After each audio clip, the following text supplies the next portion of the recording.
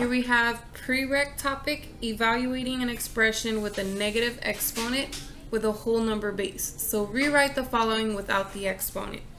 The one thing we need to know about this section is that when you're doing negative exponent, what a negative exponent does is in order to turn it positive, it will take the base and move it to the opposite location.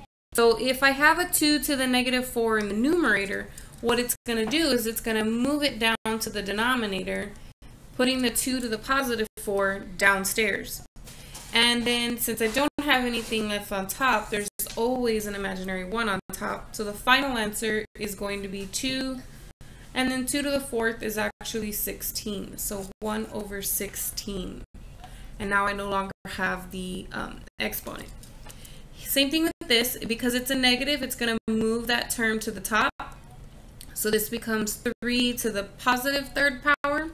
And again, the little invisible 1, 3 to the third power is 27 over 1 is just 27. And that is the number written without the exponent.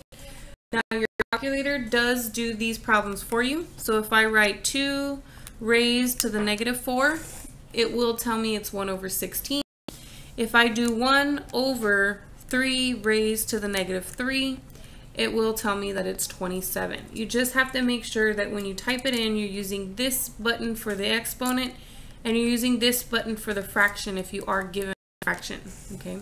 Make sure that what you have in your calculator looks exactly like what you have on your paper that you are intending to plug in. That way you know that what you get back is in fact the answer.